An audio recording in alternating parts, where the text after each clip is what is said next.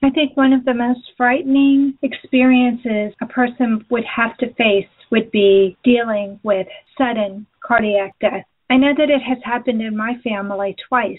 Both my grandfather and my uncle died from sudden cardiac death. My uncle had just seen his doctor a week before and been given a clean bill of health. And then he passed away in his sleep from sudden cardiac death. This Encore presentation, Saving a Life from Sudden Cardiac Death, features Ben and Miranda Weisbuck and details how Ben was saved from sudden cardiac death and about the foundation that they started to help others identify the gene responsible for sudden cardiac death and treatments to prevent the loss of life. I hope you enjoyed today's Encore presentation.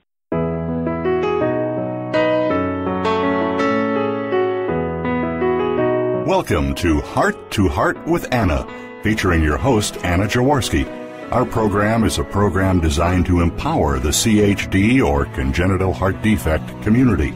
Our program may also help families who have children who are chronically ill by bringing information and encouragement to you in order to become an advocate for your community. Now, here is Anna Jaworski. Welcome to the third season of Heart to Heart with Anna, a show for the congenital heart defect community. According to the Sudden Cardiac Arrest Foundation website, sudden cardiac arrest, or SCA, is a leading cause of death among adults over the age of 40 in the United States and other countries. In the United States alone, approximately 424,000 people of all ages experience EMS-assessed out-of-hospitals non-traumatic SCA each year, more than 1,000 a day, and 9 out of 10 victims dies. In fact, the number of people who die from SCA is roughly equivalent to the number of people who die from Alzheimer's disease, assault with firearms, breast cancer, cervical cancer, colorectal cancer, diabetes, HIV, house fires, motor vehicle accidents, prostate cancer, and suicides combined. SCA is a life-threatening condition, but it can be treated successfully through early intervention with cardiopulmonary resuscitation, or CPR, defibrillation, advanced cardiac life support, and mild therapeutic hypothermia. When bystanders intervene by giving CPR and using automated external defibrillators, or AEDs, before EMS arrives, 4 out of 10 victims survive. What can cause a sudden cardiac arrest? Thickening of the heart muscle, or hypertrophic cardiomyopathy, heart rhythm disorders, heart valve disorders, electrocution, or disruption in the heart rhythm due to a sudden blow to the chest. The American Heart Association reports that most sudden deaths in athletes may be attributed to cardiovascular disease. Sudden cardiac death does not only happen to old people. 54% of cardiac deaths occur in high school students, and 82% of those occur with physical exertion during competition or training. According to one study done by the National Collegiate Athletic Association, there is one SCA death per 22,903 athlete participant years among students 17 to 24 years of age participating in NCAA sports. Prompt action by bystanders is often necessary due to the time it can take EMS to reach someone who has suffered an SCA. Bystanders can save a life by doing CPR or using an AED to shock a person's heart back into rhythm. Sudden cardiac arrest kills 1,000 people a day, or 1 person every 2 minutes. Not all of these deaths can be attributed to being overweight, having a congenital heart problem, or even an acquired heart problem. Some of the people who suffer SCAs are people who have faulty genes. Today's show, Saving a Life from Sudden Cardiac Death, will discuss how one survivor has lived to tell his story thanks to the action of his quick-thinking wife. Today's guests are Ben and Miranda Weisbuck. On July 4th, 2010, Ben and Miranda Weisbuck were married in New Albany, Ohio. During the morning of July 18th, 6 hours after returning from their honeymoon, Ben suffered his first episode of sudden cardiac arrest. Miranda saved his life. Ben spent 5 days in a coma. In June of 2011, Miranda and Ben welcomed their son Maccabee into the world. A 4-year diagnostic period followed. Through 2013, Ben suffered over 144 episodes of sudden cardiac arrest. In 2013, researchers discovered a genetic cause for Ben's disease, and a drug treatment followed. Ben inherited the mutation from his mom, who died from sudden cardiac death in 2004. Maccabee tested negative for the disease. In 2013, Miranda and Ben co-founded the Heart Hope Foundation, www.hearthopefoundation.org, to give others the life-saving genetic and medical care they had received. Miranda and Ben spend considerable time flying across the country raising funds for their foundation. Welcome to Heart with Anna, Miranda. Thanks for having me. Well, I'm so excited to have you here. As some people may remember, Ben was on my show before, but this is my first time to meet you, Miranda. Great to be here. Well, I cannot imagine coming back from my honeymoon and then having to call 911 because my husband was unconscious. Can you walk us through what happened? Certainly. Well, as you mentioned, we had just returned home from our honeymoon, and it was 8 o'clock in the morning. I got dressed to go to the gym while Ben was still in bed. And I walked downstairs, made a cup of coffee, and it occurred to me that what was I in such a big rush for? I mean, this was the first day of my married life home from our honeymoon, and I thought, you know what, Miranda, the gym can wait. Go upstairs, be with your husband for an extra 10 minutes. And I walked upstairs, and Ben at that point had woken up, and he was sitting up in bed, and he had his BlackBerry in his hand, and he was texting a client, and he looked at me, and suddenly his eyes rolled back into his head, and he gasped for breath and collapsed back on the bed. I was shouting his name and completely unresponsive, so I quickly grabbed the phone that was in his hand and dialed 911, and at that point I had no idea what was going on, and the paramedics were at our house very, very quickly. They came in, they took Ben off the bed, they used an external defibrillator to shock Ben's heart back into rhythm. They intubated him on our bedroom floor and rushed him to the hospital. And as you mentioned before, he was in a coma and receiving hypothermic treatment and all of that. Wow, that's just so much to go through. Here you are getting ready to go to the gym. Imagine if you had left. To me, I probably have played back that split-second decision a million times in my brain. And luckily I didn't go, and the gym could always wait, and I figured we could just spend those extra 10 minutes. So I'm definitely grateful for that decision. Yes, and that you were so quick thinking to grab the BlackBerry and to go ahead and dial 911. That was really, really brilliant. So you never did CPR. You were lucky enough that EMS got there so quickly that you didn't feel that you needed to do that, or were you just totally in shock? I think it was a combination of the two. I mean, I was completely in shock because here I am, this, newlywed. There's my perfectly healthy husband, and this has just happened. So I think grabbing his phone and dialing 911 it was a reflex. It was just almost autopilot. And then I watched when we were very, very fortunate that the local first responders had been responding to a false alarm in our neighborhood. So they were at our house. I was still on the phone with the 911 dispatcher when they were already in our driveway. So they were here so quickly.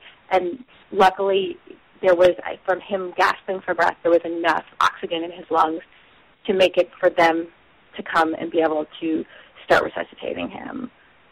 Wow. I just can't even imagine going through that. But you went through even more than that, because it's not uncommon when a person has a sudden cardiac arrest or when they have heart surgery to suffer some complications or to have extraordinary efforts made to save their life. And you mentioned that he had to be put in a hypothermic coma.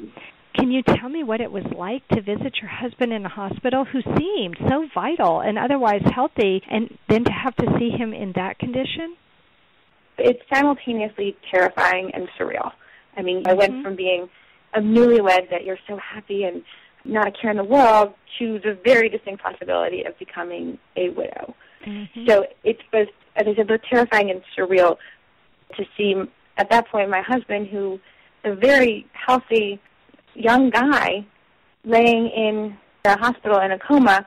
It was so surreal because you look around the ICU and you see older people. You see people, you don't see this young, vibrant guy sitting there who, quite honestly, our honeymoon was in the Caribbean, so he was still pretty tan.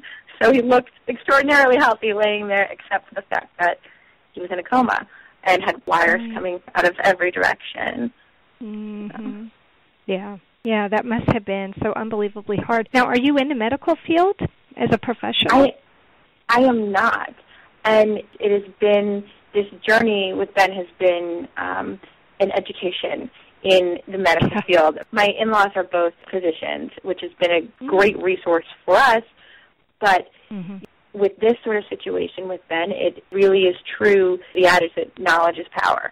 And I have educated myself as well as I possibly can on everything having to do with cardiovascular health, genetics, sudden cardiac arrest, you name it, just to electrophysiology, how to read an ECG, all of these things just so that I can be better equipped to ask questions of medical professionals to make sure that my husband is getting the very best treatment possible.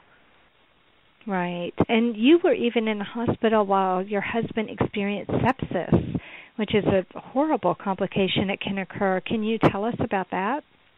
That was absolutely the most terrifying, I think, experience ever, because with sepsis, you don't know. It can come on so quickly like it did with Ben, and I literally watched it come on. All of a sudden, he was already in a coma and intubated, but suddenly he got a very high fever and went from being as okay as you can be in a coma to multi-organ failure within a matter of an hour. So probably the most terrifying, and it is one of those things that is so hard because it is completely out of your control, and it's pretty much out of the control of doctors as well. So you can take the most seemingly healthy patient and they can become septic, and it's just a matter of chance of how, who's going to survive sepsis and who isn't.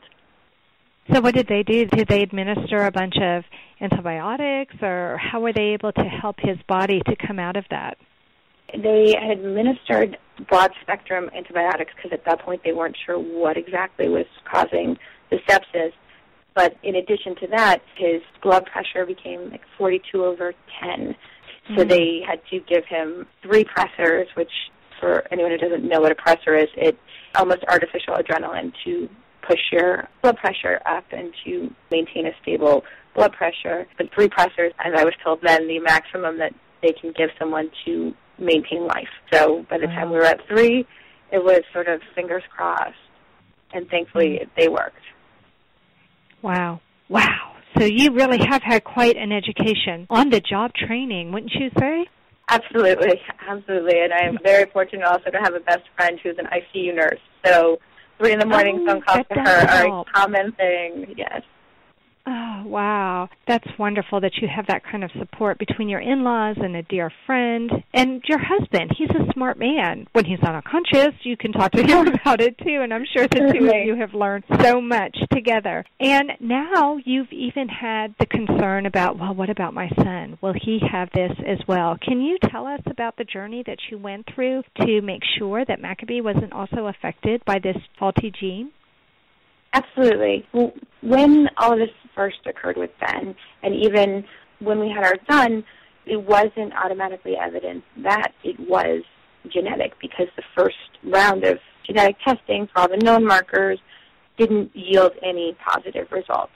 So once they were able to determine what genetic mutation it was and that our son would have a 50-50 chance of having this, it's about the most terrifying thing as a parent, because you've got this beautiful, healthy infant that you now have to find out whether or not they have this deadly mutation. And so we worked with the researchers at Ohio State University at the Davis Heart and Lung Institute, and they were able to come to our house.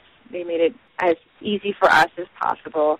They were able to come to our house. They used myself as the control because they knew that the likelihood of me having this was slim to none, and then used Ben to be able to test off of Ben's to see if our son had it. And thankfully, he does not have it. And that was probably the best news of any parent you can get. The best news any parent can get, that your son is perfectly healthy. So did they have to take blood from Maccabee to test it?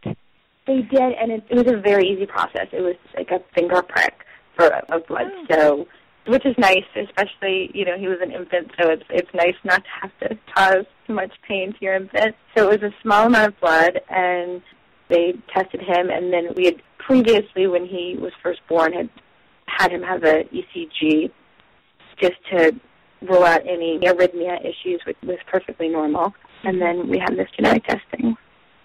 Well, that doesn't sound like that was too bad. And what a huge relief it must have been for both you and Ben when the genetic testing and then also the EKG showed that he was perfectly fine. Absolutely. Well, thank you so much for sharing all of this information, Miranda. I can't believe it, but it's already time to go to a commercial break, but don't leave, because coming up next, we'll talk to Ben about what made him decide to start his own organization to help others with his rare genetic mutation when we return to Heart with Anna. Anna Jaworski has spoken around the world at congenital heart defect events, and she is available as a keynote or guest speaker for your event. Go to hearttoheartwithanna.com to learn more about booking Anna for your event.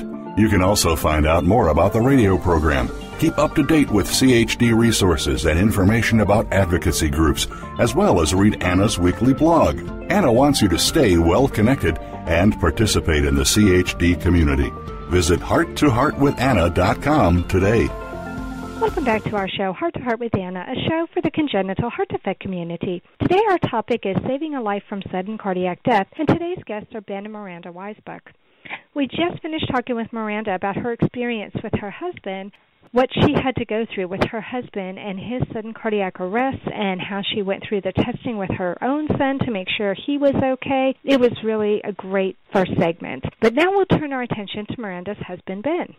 So I want to welcome you back to Heart with Anna. Ben, my longtime listeners of the show may remember Ben because he was in our 5th episode, which dealt with the role of genetics in congenital heart defects. So I'm so glad you could come back on the show, Ben.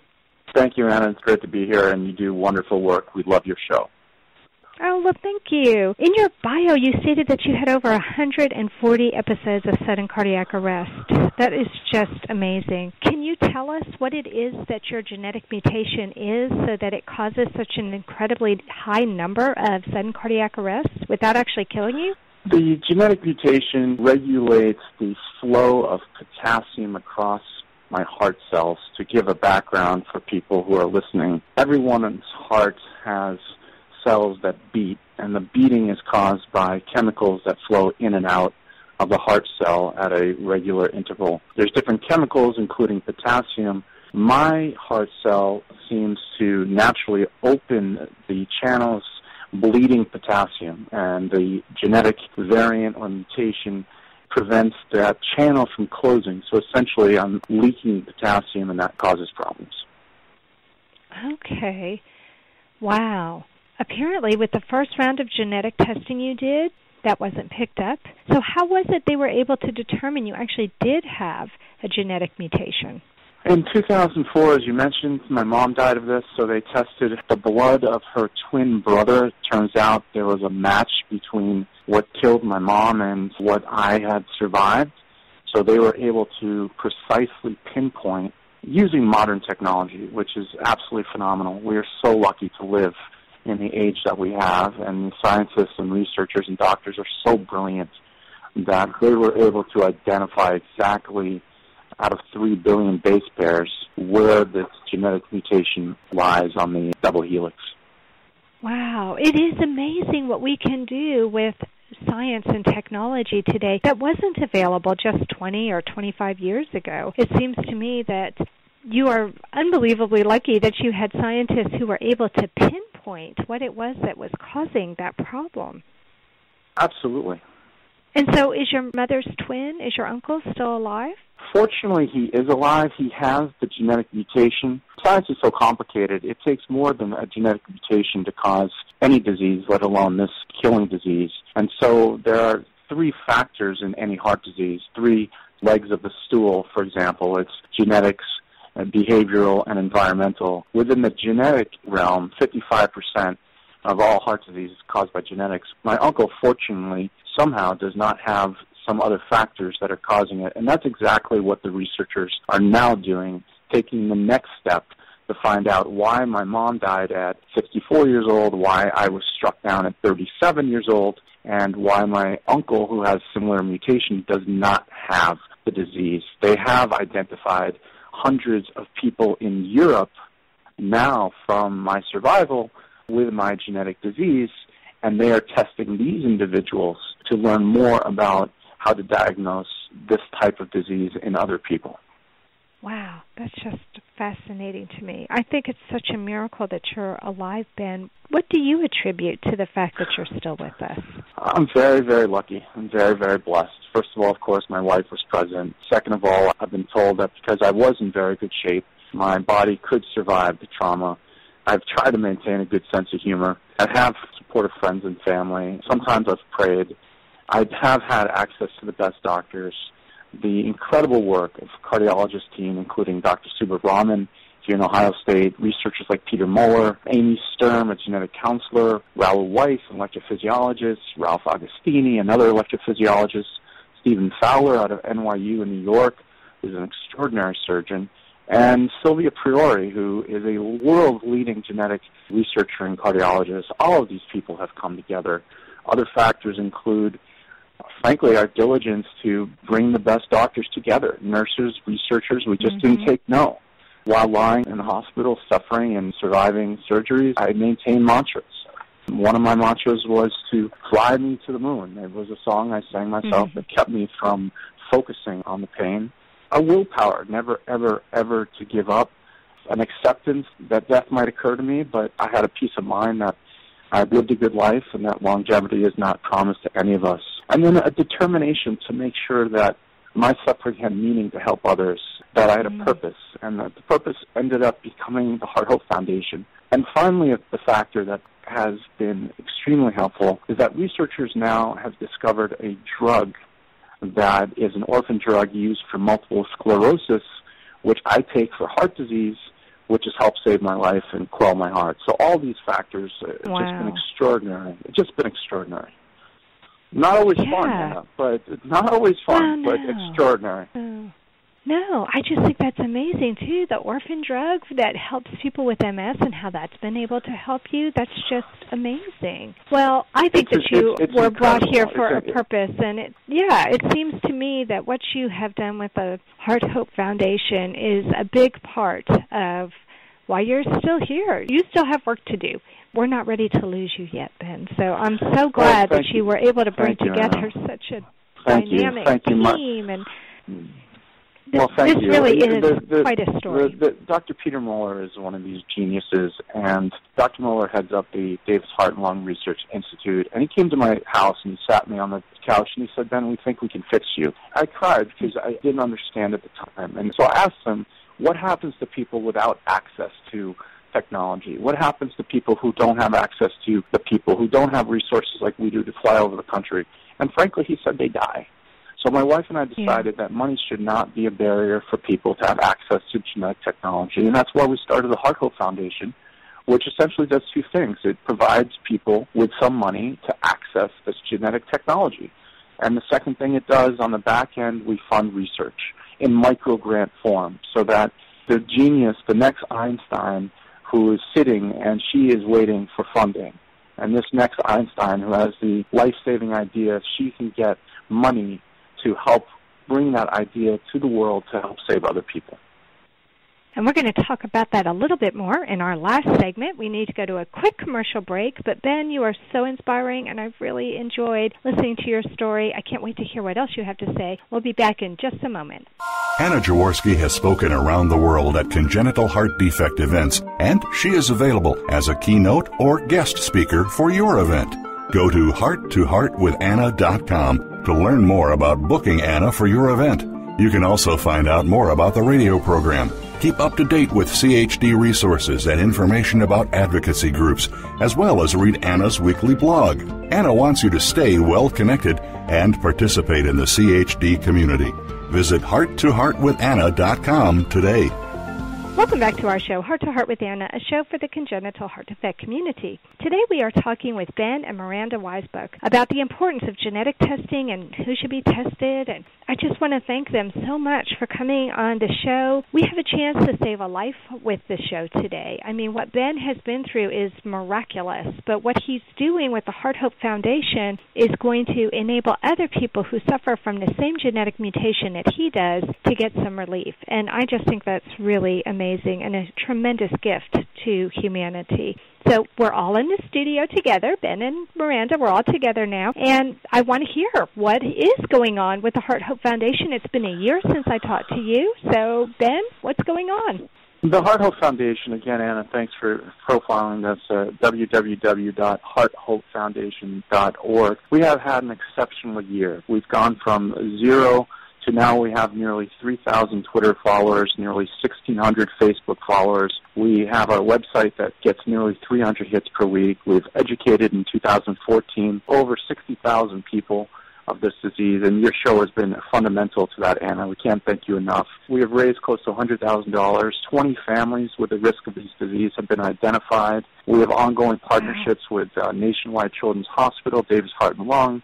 We have world-class medical advisory board and board of directors, dedicated volunteers. Hundreds of people of Europe have been identified with this. We have impact in 7 or 8 states, multiple countries. We've had a world-class expert from Israel, Dr. Sammy Viskin, come to Columbus, Ohio. We started a fellowship to sponsor an undergraduate research student. It's less of what we've been doing, frankly, Anna, and it's the fact that the time of genetic disease and prevention has come. Even this morning, Anna, in the New York Times front page, there's an article about how everybody should have their DNA tested. In the future, what we're looking to do in 2015, our goals, we want to double our growth. We want to have impact in 20 states, impact in 6 foreign countries, but we need your support. We need the support of your listeners. We want to raise about $20,000. We want to give 100 tests, which is approximately $40,000 in testing. We partner with laboratories across the country, including GeneDx, a new laboratory at Harvard University. We want to empower genetic counselors, who are mostly women, Anna, actually. About 80% of genetic counselors are women, and these women are on the front lines of helping people identify themselves and get over the fear of finding out. And it really is fear, finding out that they were born with something. And let me tell you, Anna, they asked me if I wanted to find out everything about my genetics, risk for cancer, risk for this, risk for that. And I had that impulse of fear, and I said, yes, I do want to know, and it turned out okay. So I would give the advice to your listeners, get beyond the fear, get your genetics tested. If you need money to help pay for this genetic testing, come to the Heart Hope Foundation. We can help you. We're very excited to be able to help people and to have what we've gone through be meaningful for other people. So are the people who are most at risk for what you've gone through people who have other family members who have died from sudden cardiac death? Absolutely, and it's more than sudden cardiac death. If you have a family history, and if your listeners have a family history with diabetes, lung disease, heart disease in many forms, not just sudden cardiac arrest, but sclerosis of the atrium, of septal defects, if you have a history, then we recommend you go and get tested. The process is simple. You go to your doctor, you ask to be tested, they either approve it or not. They'll hook you up with a genetic counselor. They take some blood, they run it to a lab, and then you have the information. And we believe firmly that more information is power. And if you need money, insurance companies don't yet cover all these tests. If you need money, the Heart Hope Foundation will be there. As I understand, the Heart Hope Foundation is the only organization in the country, if not beyond, that is subsidizing these genetic tests, and we are honored to do it. I just think it's fascinating how much we've learned just within the last 5 to 10 years regarding genetics. And I'm sure you remember when you were on the show in 2013 that we had a leading geneticist on the show. We actually had 2 geneticists, but Dr. Woody Benson was one of our guests, and he is amazing with the research that he has done. Dr. Angela Shirley was also on the show, and I love how she was able to shed light on what's new in genetic counseling. I recommend anybody who is interested in genetics to go back and listen to episode 5. It's in our archives. They were both fascinating with the way they talked about what's new in genetics, who needs genetic testing, how to get the genetic testing. And it's scary if your insurance denies you the ability to get that testing. It's nice to know that there is a foundation out there who is willing to help with that, and especially if you do have family members who have serious problems that jeopardize their quality of life. Well, yes, Anna, and the real hope for me and the real hope for my family, but the real hope for your listeners and for you is the individualized medicine component. They have literally found a drug compound used for a different disease, and now treat my heart. That's a hope for anybody. And going forward, given enough time, given enough money, and extending this out to infinity, it is absolutely possible to prevent these diseases forever.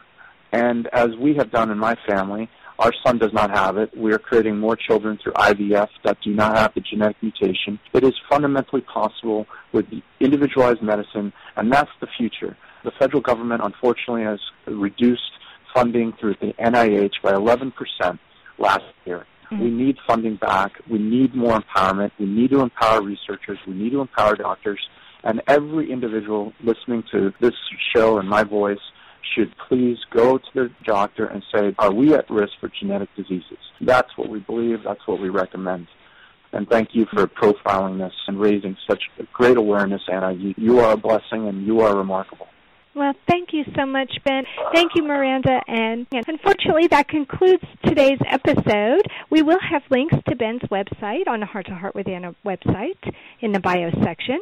Thank you for listening today. Please come back next week on Tuesday at noon Eastern Time for a brand new episode. During the month of February, also known as Heart Month, Heart to Heart with Anna will broadcast a show every day. On Tuesdays, we'll have a brand new show featuring our theme for Season 7, Congenital Heart Defects Around the Globe. The other days will be Encore presentations with a brand new intro. If you'd like to know what shows will be featured, you can check out our website at www.hearttoheartwithanna.com. Please find and like us on Facebook. Check out our Cafe Press Boutique. Revenue from the Cafe Press Boutique helps to defray the cost of this radio show. Follow our radio show on Blog Talk Radio and especially on Spreaker. Once we get to 100 followers on Spreaker, we can petition iHeartRadio to carry our show, and then people can listen to Heart with Anna in their cars. Thanks again for listening. We know that congenital heart defects touch people all over the globe, so remember, my friends, you are not alone.